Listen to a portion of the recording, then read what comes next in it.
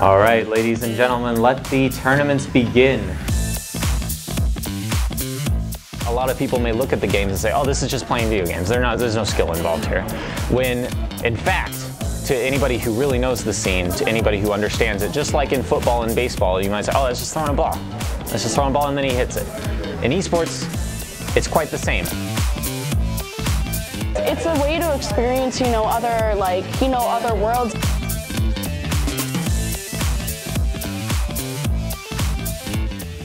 And then it's free and fun to play, like come in and just join if you want to just check it out and everything like that. I had just gotten into Overwatch recently and just was trying to find people to play with. It is considered to be more involved with more hand-eye coordination, strategy, teamwork, your ability to work with the team. All of these things play into whether or not you can become a successful player. And in the industry, people really look up to those people. Not only are they players, but also performers. They're actors on their Twitch streams. They are entertainers.